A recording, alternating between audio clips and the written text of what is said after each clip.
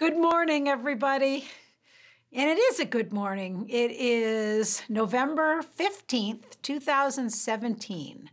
And we are going to be looking at the time right around the year 1000. So you think about millennia, and I don't know whether any of you were around for the millennium between 1999 and 2000 when everyone thought the world was going to end, but in the year 1000, it was the same consciousness, only in spades, and everyone was certain that the world was going to end, of course. And every millennium this happens, but of course, at this time, we have such unrest, and we have this Christianization of Europe that's happening.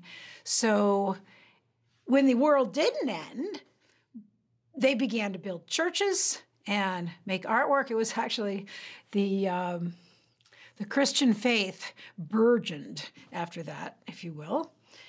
So in the 10th century, which is the 900s, and so after Charlemagne, so we're leaving Charlemagne and moving to the next dynasty, if you will, which does eventually turn into the Holy Roman Empire, which is around until 1913 or something with the Habsburgs. But anyway, in the late 1900s, we have Saxon rulers. They're rising up in the eastern part of the Carolingian Empire, which, of course, is modern Germany and Austria. So that is the area of the world that we're in for this lecture. They had a series of victories over Vikings, very shrewd political moves. They gained control of Italy in 951, and you can remember Charlemagne did the same thing. He wanted to Italy, but they became an empire with the sanction of the Pope in 962.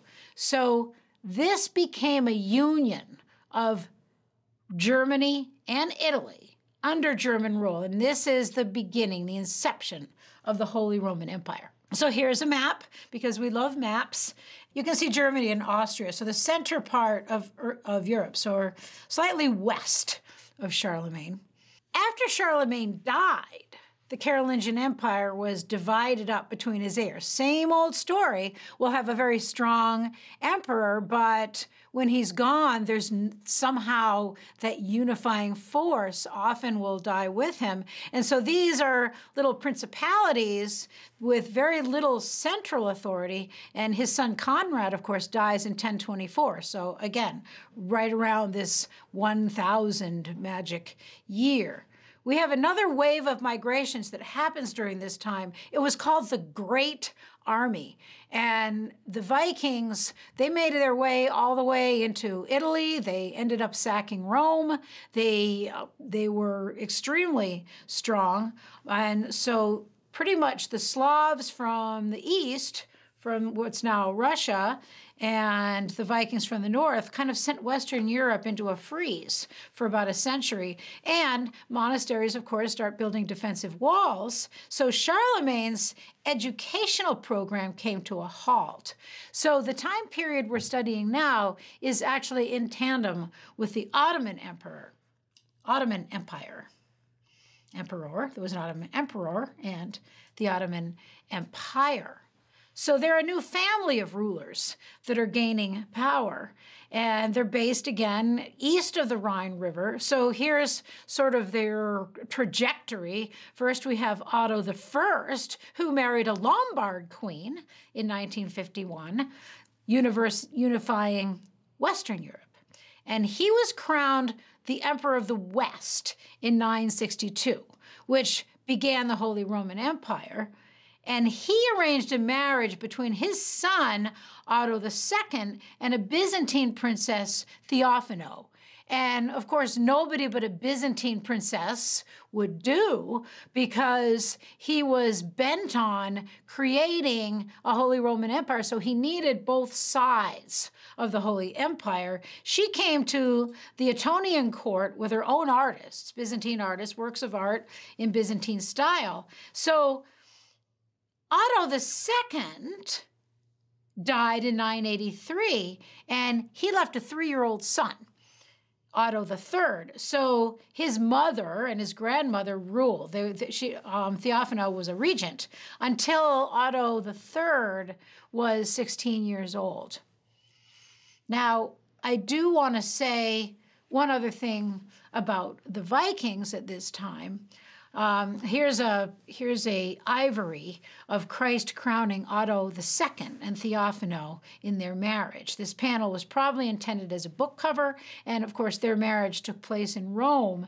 So the Vikings are a threat throughout this entire time period and from the Carolingian period as well.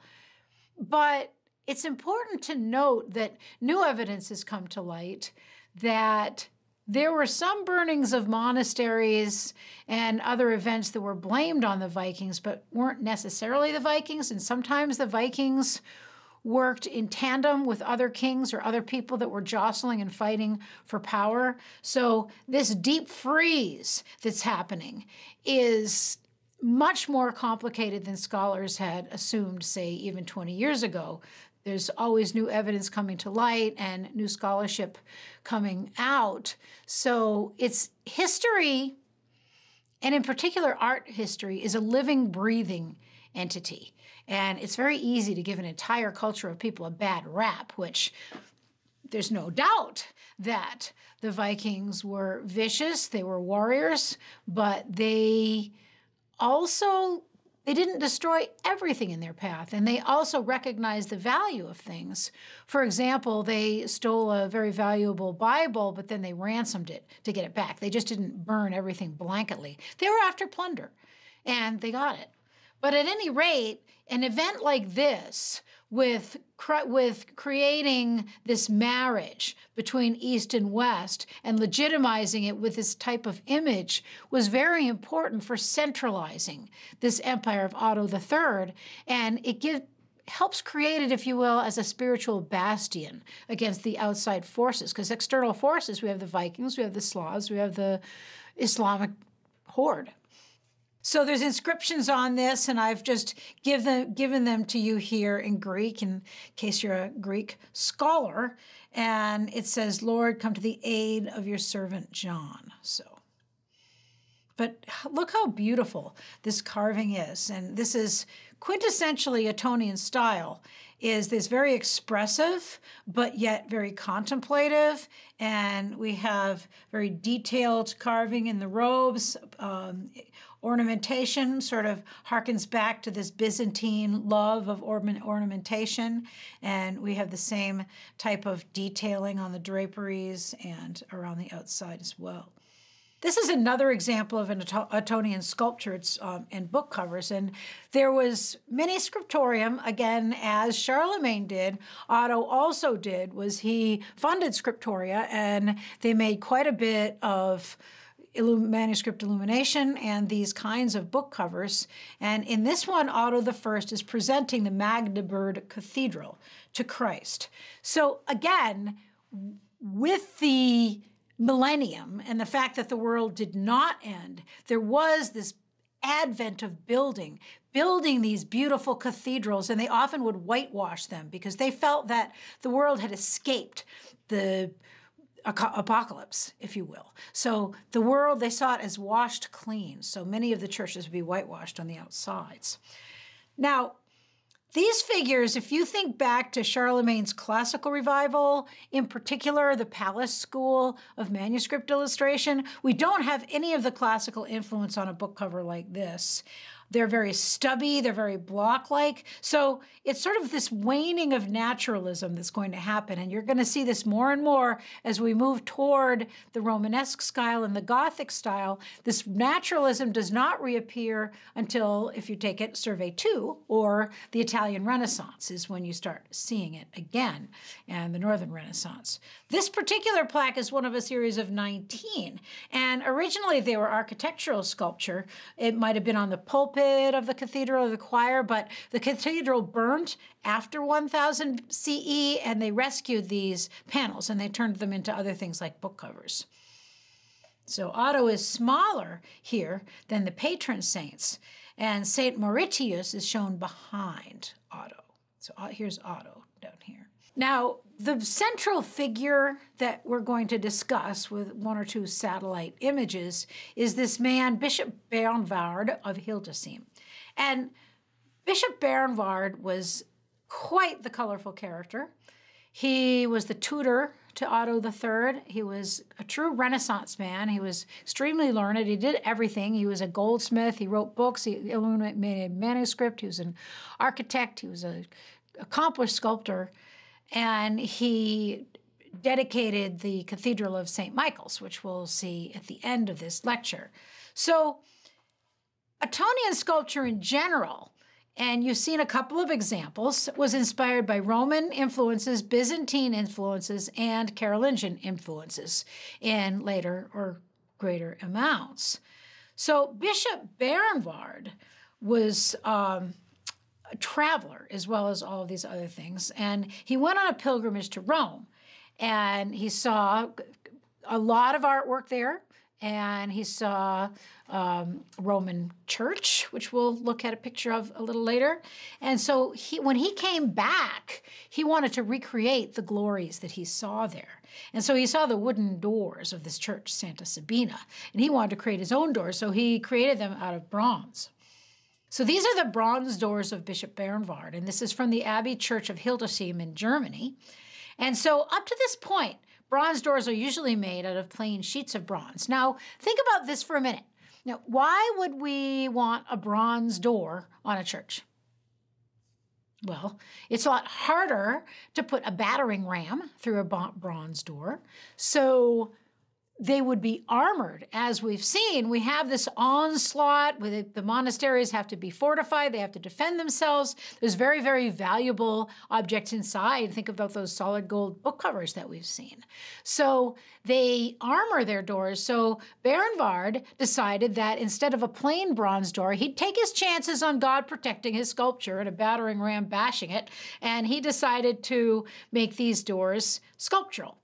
And so all of the rectangle panels, if you think about the Carolingian gospel books, like think about the Utrecht Gospel, for example, these little panels are sort of recalling these framed figures. So we're going to look at a couple of these panels. So you can kind of see them. They almost look like little stick figures on this slide, but they're really delightful. They're truly some of my favorite historical sculpture for whatever reason. So here are the doors. This is sort of an overall view, and you can see the lion handles with the rings in their mouths to open the doors. And each one is divided into 8 registers, as you can see, these little separate panels, each with their own piece of the story. So on the top, we begin with the shaping of Adam and Eve, and then it goes through Genesis. Down at the bottom, we have the murder of Abel by Cain, and the fact that God liked Abel's sacrifice better, and Cain didn't like that, so he murdered his brother. First historical depiction of fratricide, if you will. And then on the right, we start at the bottom with the Annunciation, and then the one on the very top ends with the resurrection of Christ. So the overall theme, of course, is sin comes into the world, and then the means through which one can attain salvation. So you have the beginning of creation, and then, of course, creation into the spiritual world as the correspondence on the right.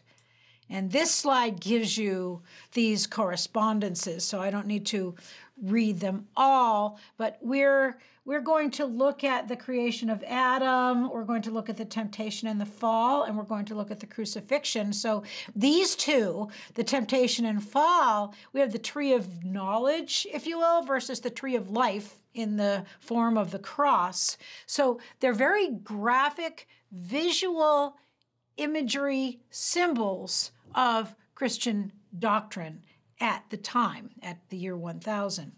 So at the bottom, of course, Abel murdered by Cain, despair and sin, with the Annunciation versus hope and everlasting life. I don't have images of those, but you can find them online.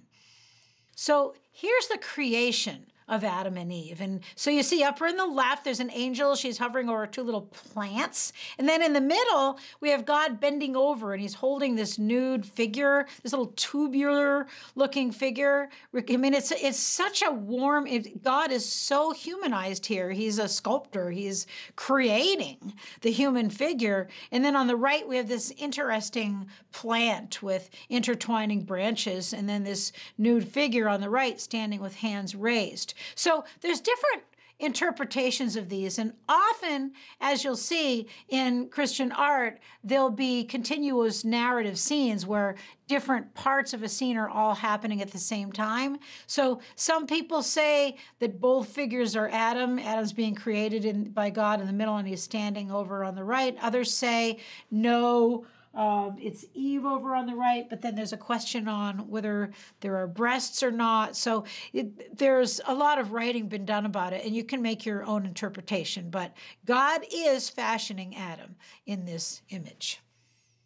This image is the crucifixion of Christ, and Christ here, he's bearded and he's wearing a loincloth. He's crucified on a cross outlined with shoots. So the shoots represent living wood in this particular image, and his 2 feet are resting on a footrest. So we have on the left, we have Longinus pointing a spear at Christ's side. The Virgin Mary is over at the far left, and you can see she's covering up her face with her hand, and she's rightly so, horrified at what's going on. And then on the right, we have Stephaton, and he's holding this handled vessel in his left hand, and he's raising a chalice toward Christ. It has vinegar wine in it, and you know, historically, Christ, of course, refused this vinegar wine, but this vinegar wine was something that they gave to everybody that was crucified. It had opiates in it. So Christ refused these opiates.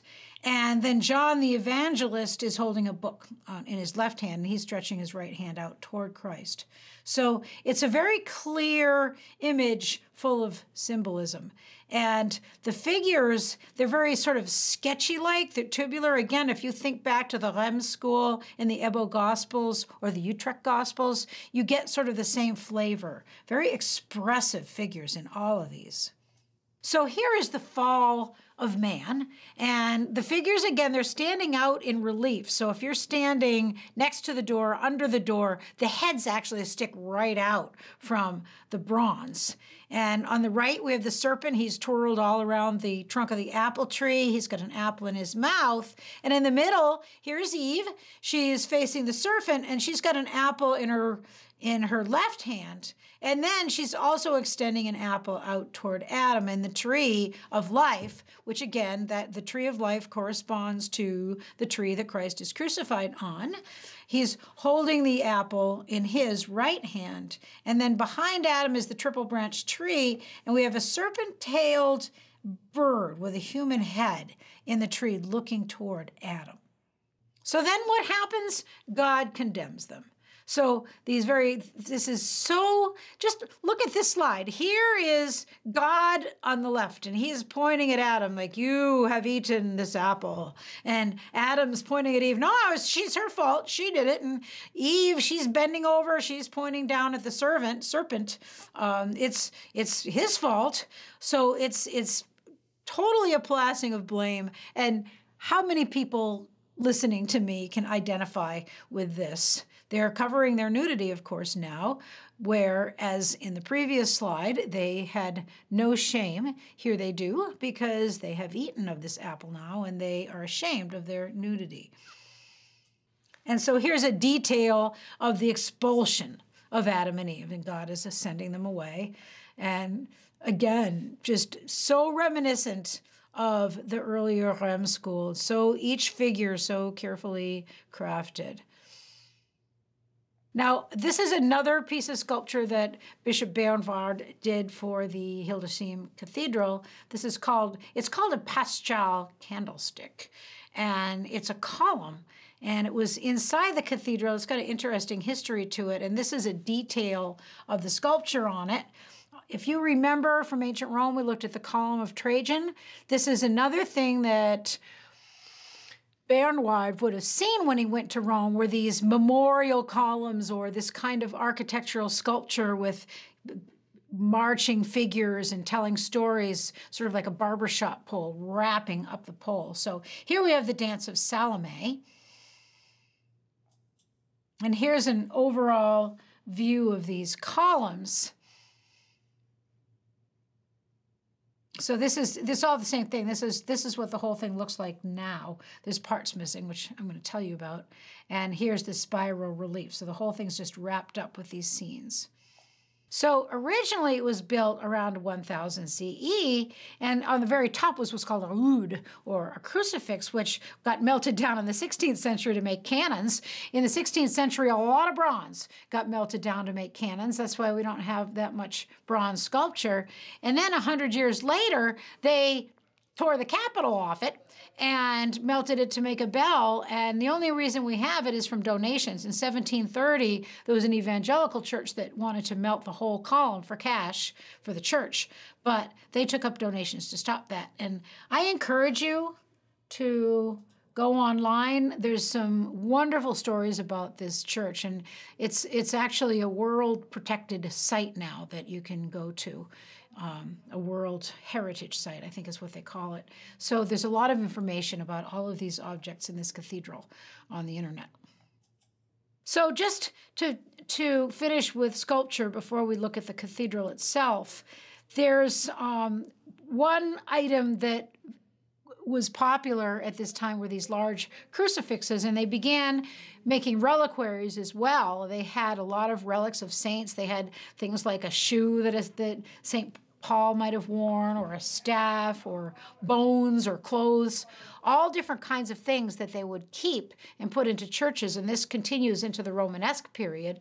So this is an early example. It's a wooden reliquary, and it's an image of the suffering Christ, and it's a really good example of the expressive nature of Ottonian art. It's so heavy, the weight of this dead body. He's just dragged down. His skin is sagging, and the stomach's swollen, it's bulging. So if you think of that triumphant Christ that we saw in the Lindisfarne's Gospels, this is a very, very different image of Christ. And interestingly, this expressive theme is something that becomes a hallmark of German art all the way through the 20th century. So the idea is to inspire pity and awe in the viewer.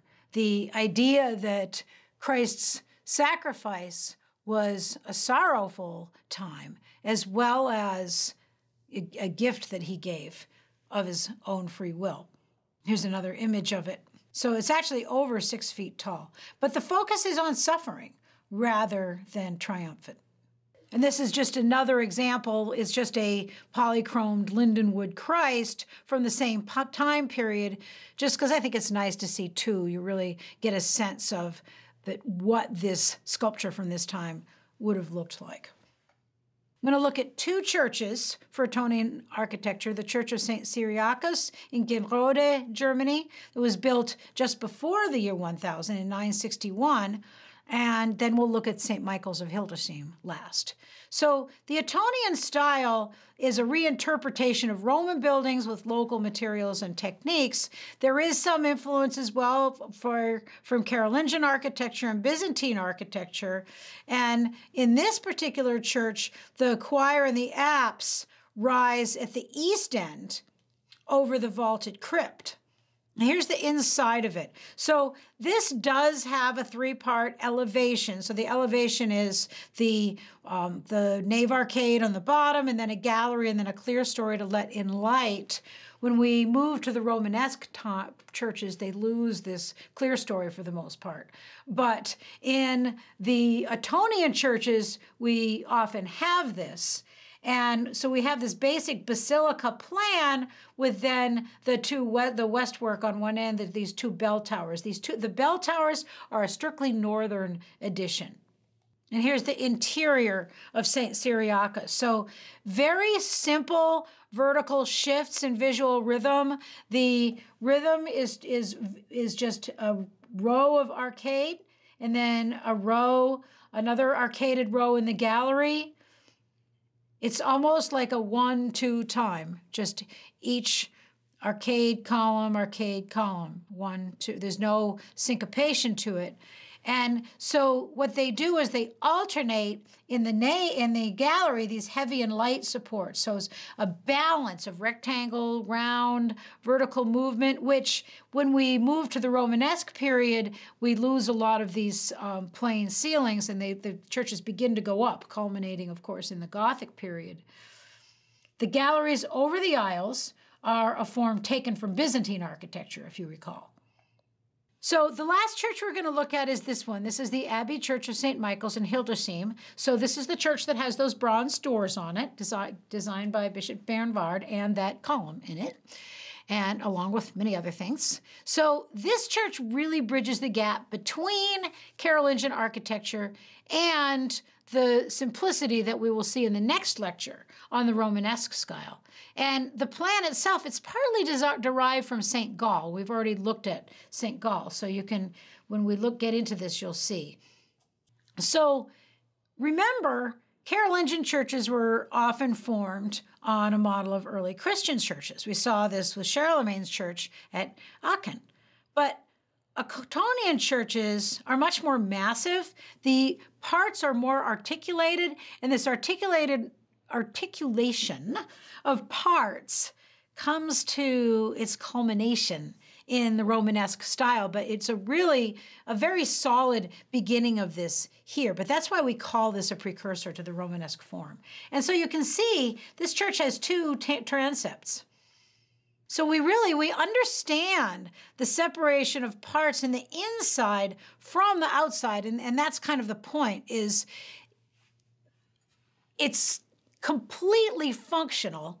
That is to say that the interior is built with a specific purpose and manner in which to conduct the liturgy and the Christian sacraments and ceremonies, and then that manner of design takes form on the outside of the church. So I've given you a view here of our plan and then what the church looks like on the outside. So you can see these two transepts here. And you actually the entrance on this, interestingly, it's not through a west work door, as you'll see in later churches, but through the sides. The main entrance is on the south, but you could also go in on the other side. And so then you can look either way. And so this is just the very beginning of the separation of the nave into bays that we see later. So remember, Bernvard, wait a minute, Italy? No, this is in Rome. This is what Bernvard would have looked at. So I wanted you to see his influence. And so he went to Rome. He saw this church of Santa Sabina. This is where he saw those wooden doors. So he looked at this elevation. He looked at the light coming in. He looked at this beauty. And this is what he wanted to bring to his empire, to the Ottonian Empire. And so he took this, but then he made his own plan on top of it. So this is just a simple basilica-style church, and you can see the nave and then the side aisles with the nave arcade, and then just a clear story at the top. There's not a gallery here. So in the interior of St. Michael's, we have very much the same thing, but it's just raised up much, much higher. This is another reason we call this transition. But the rhythm changes. So instead of, if you remember back to St. Cyriacus, yes, we had that tripartite elevation, but here we've lost the gallery. We just have the nave arcade, and then we have the clear story at the top, and then we have this rhythm, this column, column, pier, column, column, pier, column, column, pier. So it's more syncopated. Now the ceiling was actually a little later. And St. Michael's was destroyed after World War II, which a lot of our beautiful architecture was destroyed in World War II. It was a terrible time for architecture. And these big cathedrals, of course, were wonderful targets for the bombers. But the ceiling itself was saved because before the war, they had a pretty good idea the church would be bombed. And so they took the ceiling down and kept it for safekeeping, and then they put it back. But it was created around 1230, so it's a couple hundred years later than the church itself.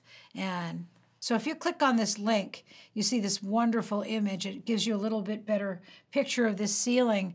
And again, I encourage you to go online because this photograph does not do justice to this ceiling one bit. It's brightly colored and just beautiful. And that concludes our discussion of Ottonian art and architecture and early medieval art. In the next lecture, we will begin with Romanesque art. Thank you.